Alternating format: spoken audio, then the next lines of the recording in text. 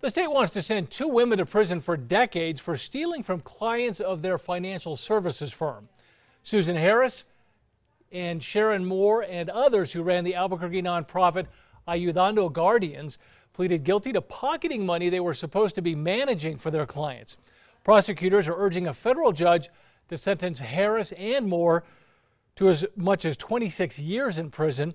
They argue the crimes were especially egregious since many of the firm's clients were disabled or financially vulnerable. Harris's attorneys argue the recommendation is too harsh. They say despite the embezzlement, Ayudando Guardians provided a, quote, humanitarian service to its clients, and Harris feels, quote, extreme remorse. They're asking for a 10-year sentence so 73-year-old Harris can get out of prison in her 80s.